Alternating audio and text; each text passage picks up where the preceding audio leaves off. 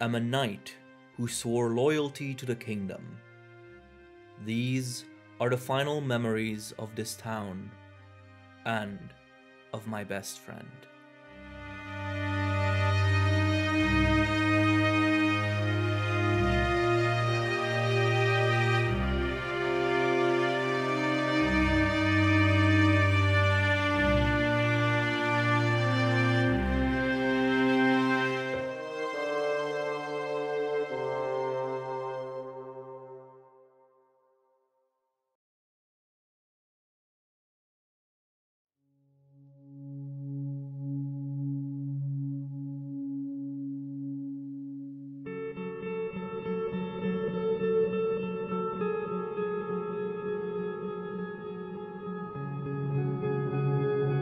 Nature is defined by many things: history, change, curiosity, versatility, beauty, strength.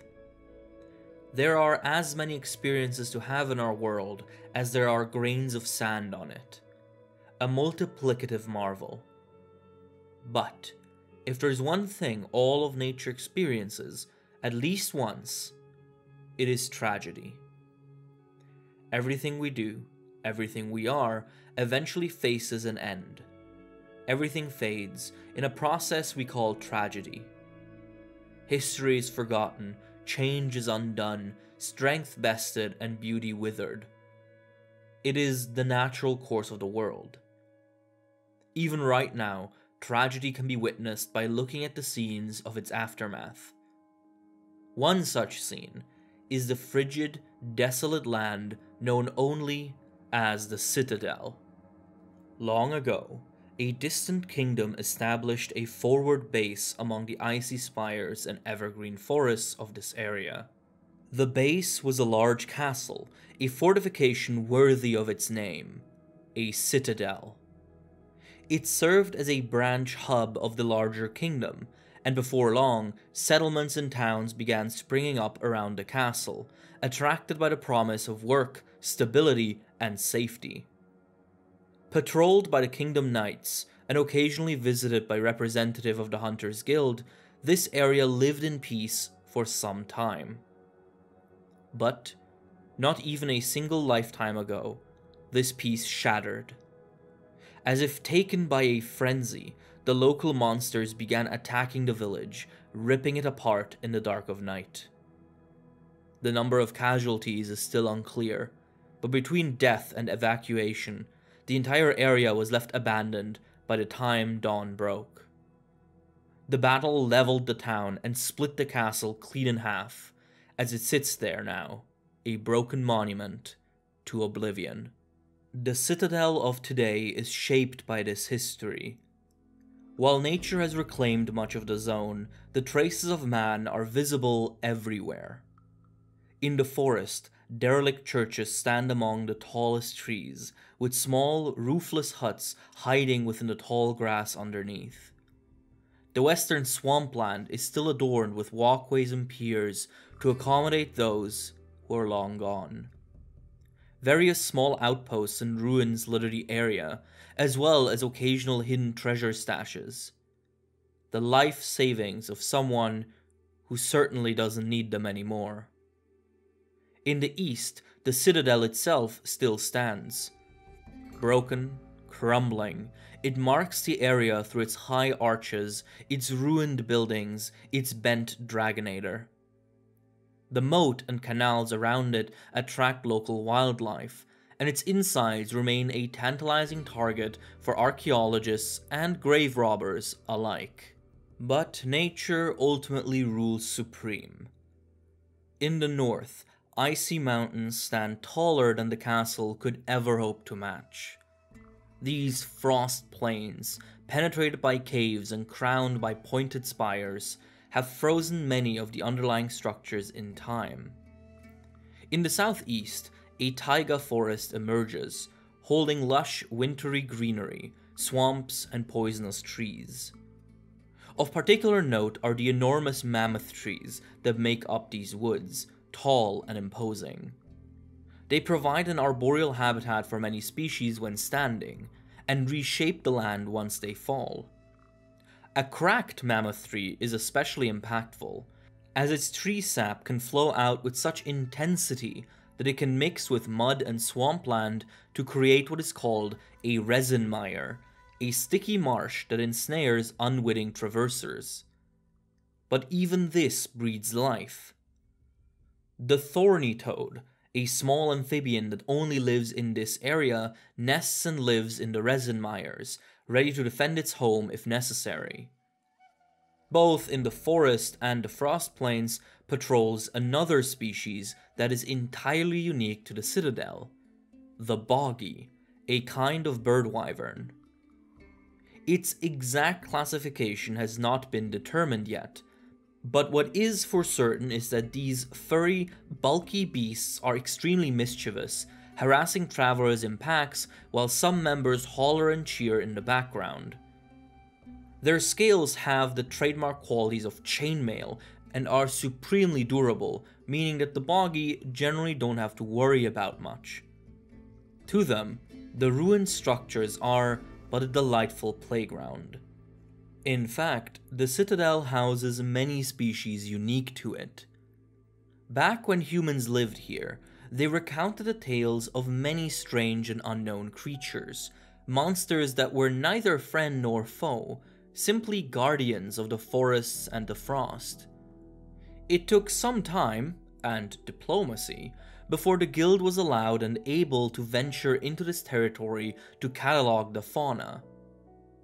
Among the first properly discovered was the Garangolm, mostly because it would have been hard to miss. This humongous fanged beast, possibly the largest of its entire class, can often be observed sleeping peacefully among the trees. Its size and tough brown shell armor prevent most predators from even trying to disturb it, so the Garangolm is used to being left to its own devices.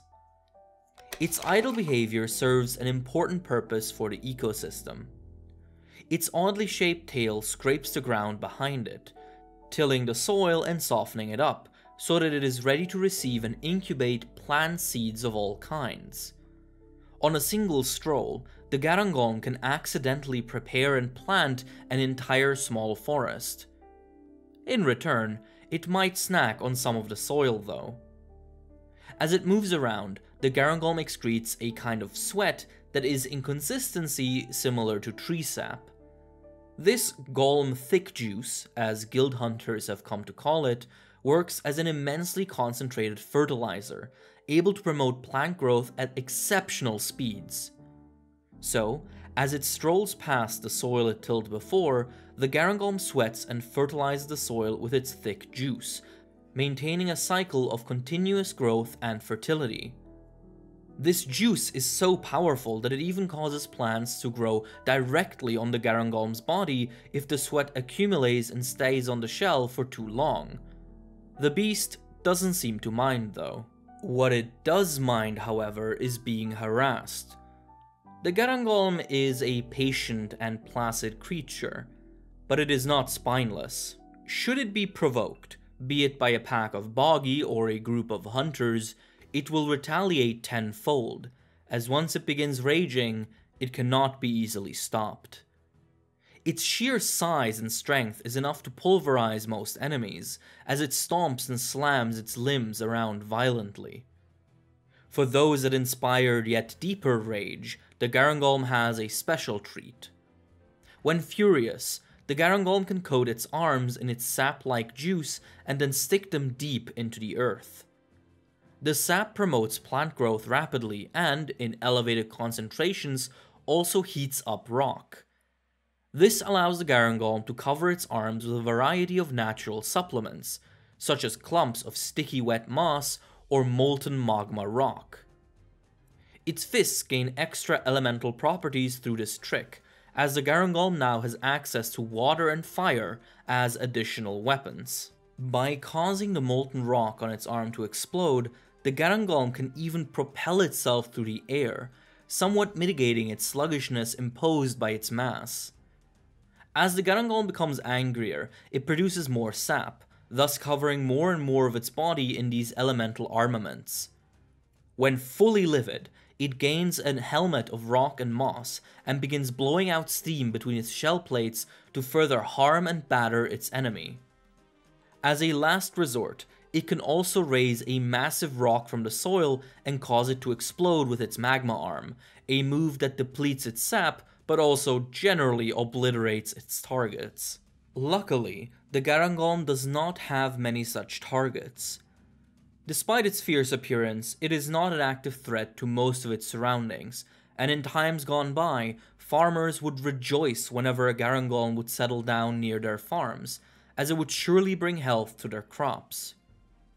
But even this gentle giant betrayed humanity on that fateful night. The tail that had tilled the soil now broke down doors and swept at farmers. The fields upon which man and monster had toiled in unison were trampled, destroyed by a frenzied horde, a cataclysmic anomaly. This town was built around a citadel. The guards here had nothing to stave off but the cold. It was peaceful, but dull. However, this led to a lack of vigilance, causing us to overlook the beginnings of a tiny anomaly. Not all creatures around the Citadel used to be so peaceful. Even before the night of the anomaly, some monsters were generally more threatening and dangerous to its inhabitants. Like any other ecosystem, this zone is also inhabited by many predators. From Tigrex to Zinogre, most powerful and dangerous monsters have been sighted here at least once over the years. The two biomes here, the icy mountains and the taiga forest, allow for a wide variety of species to coexist at various points in the year. The more versatile the species, the likelier it is to appear near the Citadel. However, one species that is endemic to this area puts all other trespassers to shame when it comes to versatility. The old folk of the Citadel have long since told stories of the Moonlight Nocturne, a legend in which a howling specter of freezing wind barrels through the streets and nabs livestock and children alike. The guild has since identified this as the work of a Luna Garen, a fanged wyvern closely related to the Odogaran and Tobikadachi of the New World. Like its two relatives, the Luna Garen is a sleek and agile monster, able to outrun most of its prey with ease. Its sharp claws and fangs make quick work of any target. Its thick and heavy tail allows it to counterbalance its rapid movements. This deep blue wyvern is a staple species of the area, and can often be found howling at the moon at night. However, it patrols a wide habitat and has been sighted in various areas and climates, such as the Frost Islands, the Kamura region, and even the Terosu jungle. As a native of the Citadel area, the Luna Garen is adapted to living in the cold. So how can it venture into such a diverse range of locales, even going as far as to appear in tropical environments? The answer lies in the Luna Garen's chest, an organ called a lunar blue core. This structure is bound to the Luna Garen's respiratory system, and all the air it inhales has to go through this organ. But the blue core is also connected to the Luna Garen's frost sac, which gives it a special function. As the Luna Garen breathes, the blue core cools down the air it inhales and spreads it across the body, dousing the wyvern in a cold haze. This unique thermoregulatory mechanism allows the Luna Garen to keep its body temperature exactly as cold as it likes, no matter the outside temperature or humidity. Thus, while it cannot venture into volcanic zones, its habitat options are much wider than one would expect of a monster so uniquely adapted to the ice. Armed with this versatility, the Luna Garen is a peerless hunter, able to act efficiently in any environment it invades. Thanks to its blue core, it also has access to a freezing breath should it need to incapacitate capricious prey. but even a Lunagaron can find itself cornered, which is when it reveals its trump card. Having a low body temperature inherently inhibits movement and muscle activity, which means that for most of its life, the Lunagaron fights with a handicap. Once a sufficiently desperate fight presents itself, it can activate the blue core's alternate mode. In this mode, inhaled air is separated into two streams. One that supplies the blood with oxygen that does not pass through the blue core, and one that does. The latter airstream is cooled as normal, but instead of it being spread across the body, the cooled air is instead vented through specialized pores across the Lunagaron's body. While the outside of the creature stays cold, the insides begin heating up, and so the thermal limits on the muscles are removed. This causes a swelling and increase in muscular performance, an increase so drastic that it allows the usually quadrupedal Lunagaron to stand up on its hind legs for increased periods of time. At the same time, the concentrated excess cold air that is constantly being ejected from the body causes icicles to form all around the wyvern's body, functioning as armor, elemental enhancement, and threat display all in one. In this state, the already fierce Lunagaron is a terrifying force of nature. Going bipedal gives the deadly claws on its front limbs much more range and mobility, enhanced by the Lunagaron's specialized shoulder joints that give them a similar range of motion to that of primates. Its deadly swipes and charges make short work of most opponents, and the truly unlucky might even discover that these hands are dexterous enough to grab prey before tearing it to shreds. It cannot, however, stay in this bipedal state for too long. Since it is activated by turning off its thermal regulation, this mode causes the Lunagaron to overheat, which is very dangerous for a creature that usually prefers the cold. But even that consideration did not stop it from wreaking havoc on the Citadel, alongside every monster in the area on the night of the anomaly. The creatures living near the city suddenly became violent. At first only a few, but every day there were more. And then one night, monsters began attacking, sieging the walls and destroying the town and the Citadel. We were all caught off guard. But not all current inhabitants of the Citadel were present during the attack on the castle. Some creatures are relatively new arrivals, having found a niche for themselves after the evacuation of the human settlers left the area ripe for some sweeping ecological changes. After the humans had left, new tales began emerging from the forests and ruins of the Citadel. Guards and merchants reported an eerie wailing that would engulf the woods on some nights. A report not unlike the legend of the Tiger of Malice in Kamura. Soon enough, these reports led to the discovery of a new variant of Magnamalo, the Scorned Magnamalo. Regular Magnamalo have two priorities in life. For one, they must continuously expand their hunting grounds to ensure a steady supply of bone marrow, which fuels their signature Hellfire gas. Said gas coats the armored plates of the Magnamalo to protect them from damage. This is crucial for the second goal, mating. The Magnamalo's mating hierarchy is heavily dependent on the size, shape, and general state of their armor plating. For males, the most important factor is their horn crown. Only males with the largest, most elaborate horns will get to mate consistently. Conversely, should a male Magnamalo lose a horn by having it broken off, it will be exiled and shunned from all interaction with its species. Who would want to waste their time with someone who can't defend their most precious feature? It was long believed that Magnamalo that had their horns broken would simply limp out into the wilderness to die, as they stood no chance of survival or procreation. And indeed, that likely is what happens to many of them. But in the Citadel, an alternative fate for these individuals was discovered. The Scorned Magnamalo, a Magnamalo covered in cracked armor, scars, and adorned by a broken and battered horn crown. This variant seems to develop when a Magnamalo has its horns broken, yet refuses to give up on itself. It instead focuses on expanding its territory and honing its skills.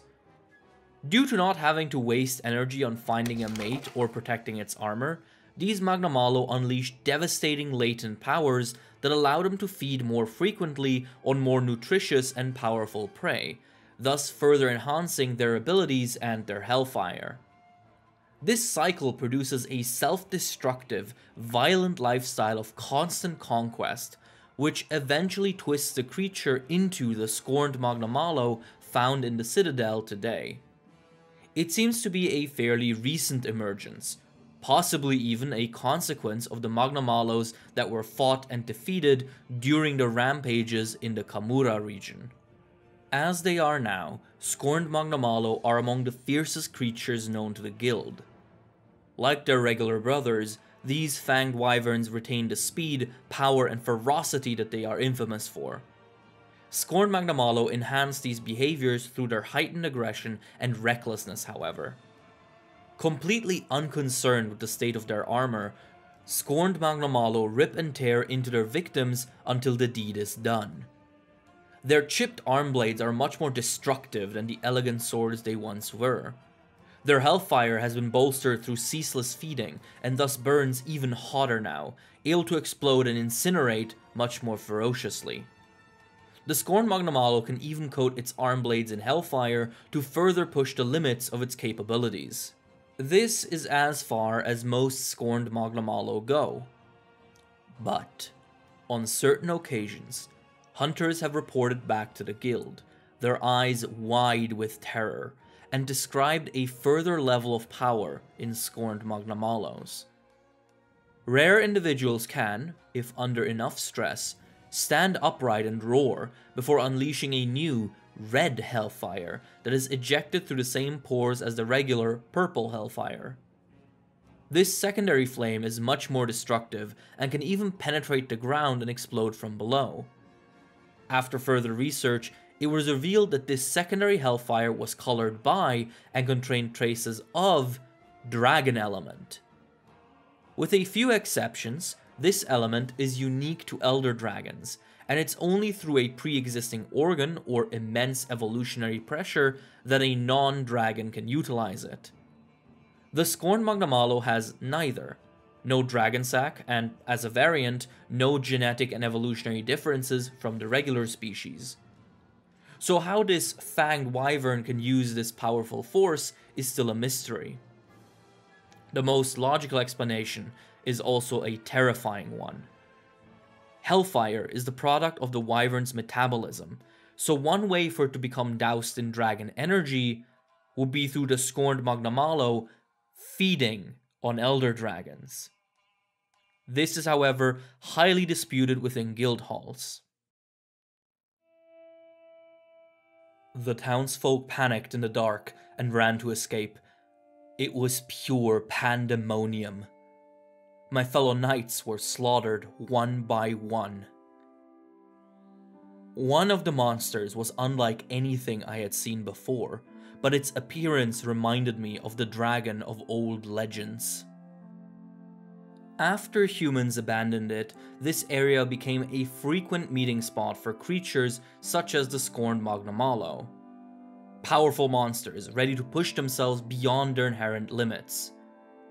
Few of them nest here, however. They come, they fight, they leave. Wanderers are common.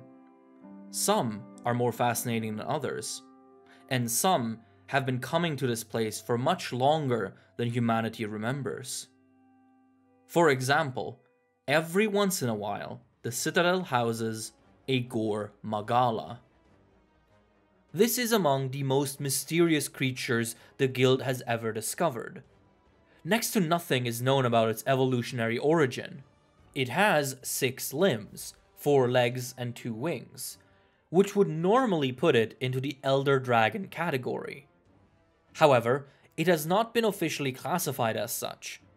In fact, it has no actual classification.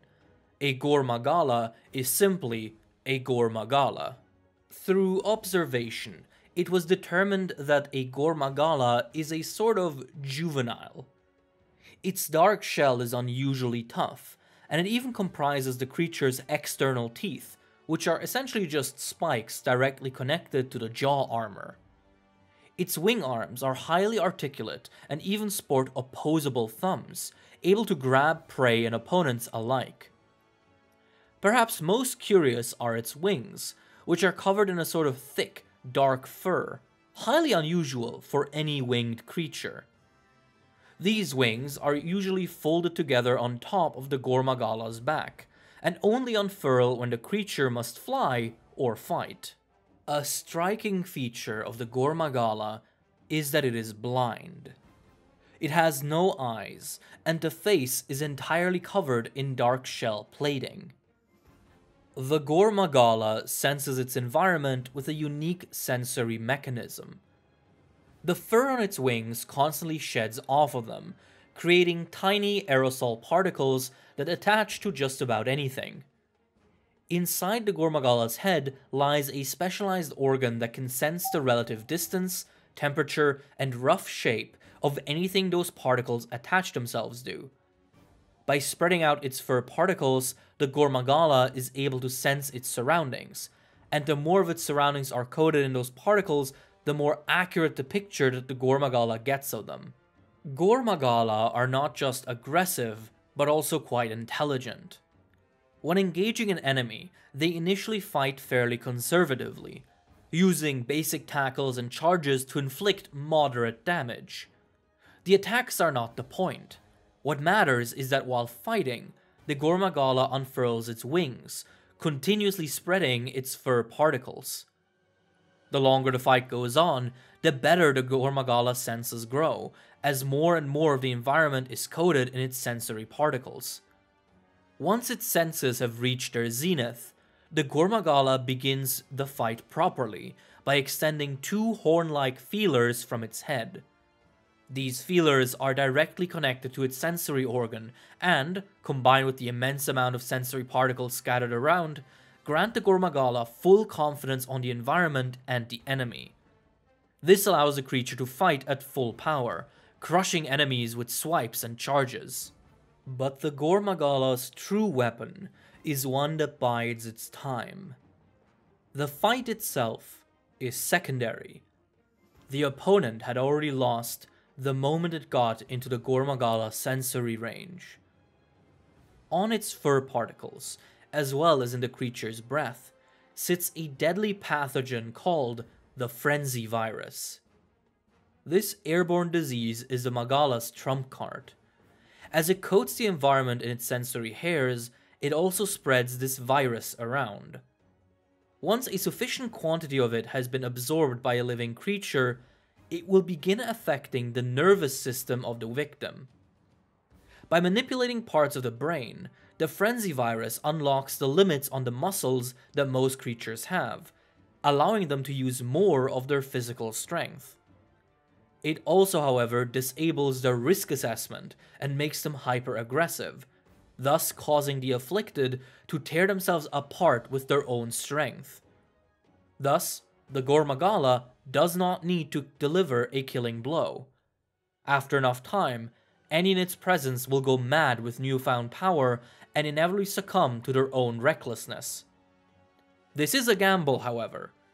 Creatures with enough sapient willpower can actually resist the mental effects of the virus, and can genuinely benefit from their unlocked strength without risking death. This is, however, quite rare. But a Gormagala is not really a fighter. It can defend itself fine enough, but its true purpose is to find a sanctuary, a place where it can evolve. This is no easy task. The juvenile Magala must travel for multiple years to grow its strength, and then it must find a secluded mountaintop where it will not be disturbed. There are only a few known Magala sanctuaries in the world, the most prominent one being among the peaks of Heaven's Mount on the Siki Country archipelago. But one other possible spot is right here, at the highest spot of the ice mountain range near the Citadel. Once there, the Gormagala begins to molt, shedding its dark skin bit by bit, carefully and methodically. Out of the blackened husk emerges the adult Magala, a true elder dragon of brilliant gold. The Shagaru Magala. Upon emerging, the sensory organ that was once the Magala's trump card falls dormant, never to wake again. For now, the Shagaru Magala has sharp eyes and doesn't need any tricks to see its enemies. Its golden hide is just as tough as the black armor it once wore, and its feelers have hardened into true horns, always extended. The fur on its wings has vanished, as the particles it once shed are now obsolete thanks to the Shagaru's eyes. It is, in short, a more complete creature, fully aware of its surroundings, and ready to conquer them. While the Gormagala is a recent discovery, hence its bizarre non-classification, the Shagaru Magala has been spoken of in legends for eons, an elder dragon of such ferocity and might that it turns the mountaintops it inhabits into smoldering wastelands. Its strong wing arms can crush bone and rock with ease, and its thick tail can swipe smaller creatures to death. Its golden coat of scales does not lose anything in durability, but is much lighter than the black armor of the Gormagala, thus making a Shagaru that much faster. But the Shagaru Magala's true terror lies not in what it gained upon maturing, but in what it retained. The Frenzy Virus. While the fur that once held the pathogen is now gone, the virus itself is still produced within the Magala's body and ejected through the mouth and the skin, now in an even higher concentration. What's more, the Shagaru Magala can, through an unknown mechanism, concentrate the virus into a visible mass of light and energy, unleashed as explosions and beams that not only decimate anything they hit, but that leave behind a trail of disease and infection, dooming even idle bystanders to a painful, frenzied death. Shagaru Magala are thus a devastating force wherever they appear, and their preference for the mountains around the Citadel would likely have spelled disaster for the entire region. I was paralyzed with fear. It was then that I noticed a young boy squirming for his life underneath the dragon's claws. My brave friend slashed at the beast to protect the boy, but he hardly made a scratch. He urged me to flee with the child. But disaster did not come. While the Magala appear sporadically in the area in order to molt, they rarely stick around for long, indicating that they are being repelled by something. Some powerful deterrent force, fierce enough to intimidate the peerless Shagaru Magala itself. Indeed, the Citadel does have such an entity. Or perhaps, it would be more appropriate to say, it used to. Back when this area was first settled all the way to the current day, one legend about the Citadel is repeated with deep veneration. In the deep green forests, riding the wind, lives a benevolent silver dragon.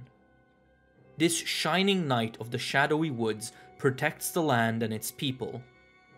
Many of the village elders insist that they had seen this dragon in their youth, a gentle creature that lived in peace alongside humans. Little did they know that those were likely the last time this forest guardian would be seen in its original glory. As when it next appeared, on the fateful night the Citadel fell, it was a twisted, corrupted shell of its former self. It was in this state that this dragon was recorded and classified by the guild as an elder dragon, and given the name Malzeno. Little of its original identity remains. While it is still covered in a coat of silver scales, many of them have been discolored in a pinkish red, Its sunken eyes now sit in blackened sockets, while its golden horns form a false crown. While it is unknown how and when the Malzeno changed, it likely has to do with the most striking difference between the dragon of legend and the dragon we observe today. The squirming mass of blood parasites that remains attached to the Malzeno at various spots of its body. These critters, called Curio, have absolutely infested the Malzeno, living both outside and inside the creature's body.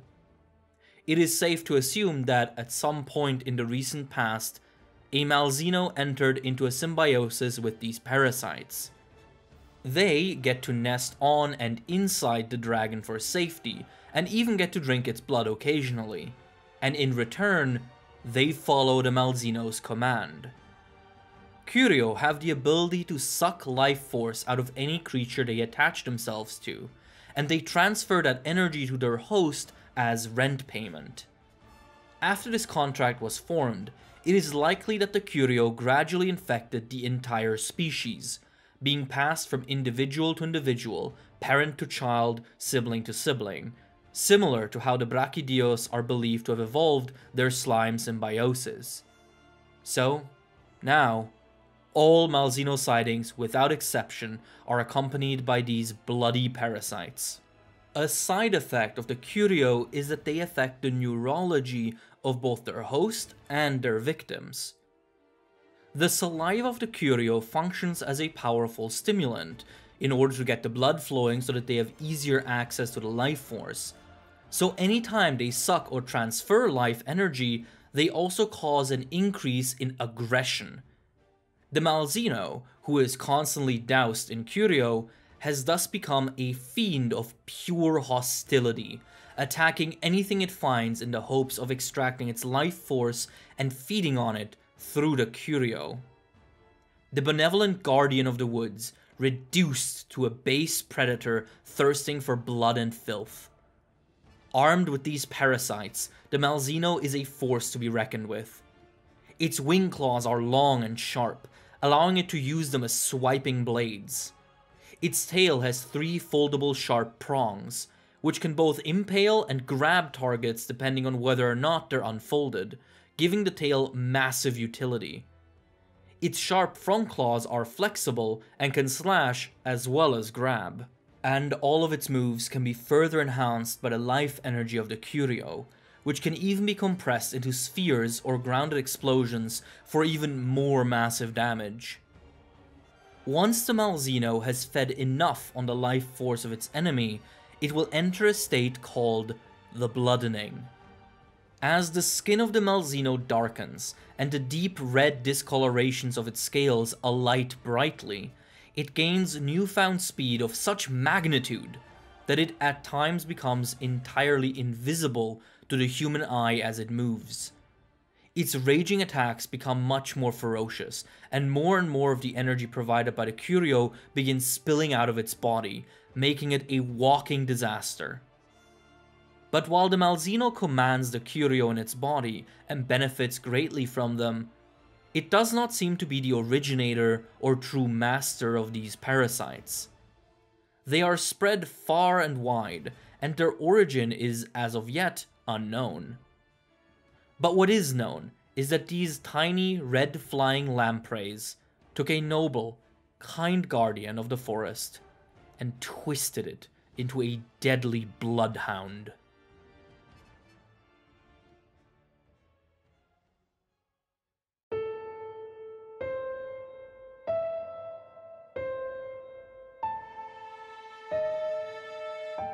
I took the boy's hand and escaped the ruins of the city as my friend battled Malzeno.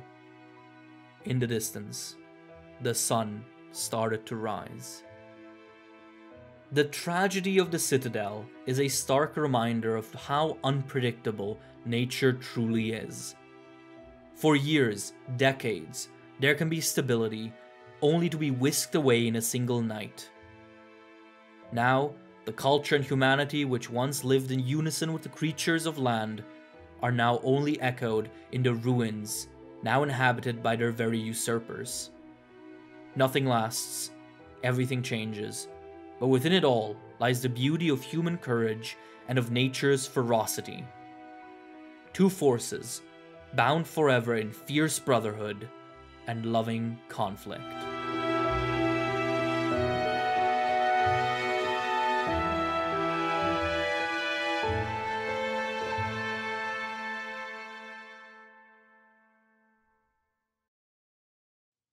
As always, thank you so much for watching, and a special thank you to all of our patrons, including Fictionape, Cini, Anthony the Hedgehog, Arcturian711, Big Pidge, Claire Miboon, Danilo Villavicencio, Geo, Hubble Mirror 123, Jameson Tate, Magenta, Makot02, Mensch, Mr. Pyramid, Mr. Meander, Pidefuego, Peroscoco, Person 212, Project Iceman, Russell, Oak Wood Tree, Vulgar Beast, Iron Camel, and Courage. Again, thank you all so much, and I will see you next time. Be safe. Bye bye.